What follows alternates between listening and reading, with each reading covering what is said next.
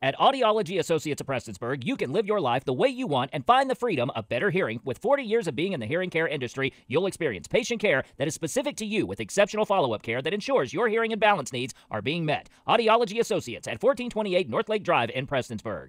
On Monday, March 27th, an abandoned building behind the Days Inn in Paintsville unexpectedly caught fire. Fire departments from both Paintsville and Prestonsburg arrived on the scene to handle the situation. The fire didn't spread to any other structures and no one was injured. Previous business behind the Days Inn, we had heavy smoke showing from the initial call, what we were given. Upon our arrival, that's exactly what we saw, was a structure that had heavy smoke coming from everywhere. So we went ahead and did our walk around, found that we did have a deep-seated fire in the middle of the structure, and were able to gain access to get a quick hit on the fire, on the seat of the fire.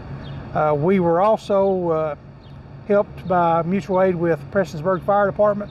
They came and gave us mutual aid with our aerial, and we collaborated with them on the attack on both sides, and some roof operations to gain ventilation and fire attack up there as well. The building initially had to be ventilated through the roof. Once the smoke had been cleared out, the fire was promptly doused by both departments. After we have got the fire knocked down, we were able to see the layout of the building better. So we actually did reach the seat of the fire, but we wasn't for sure until we gained access to the roof to get ventilation to see what our efforts had accomplished. It's hard to see when you don't know exactly how the building's laid out, because it's fully involved with smoke. Can't see anything. So we had to ventilate the area in order to see exactly where our seat of the fire was, but we had hit it from the very initial attack.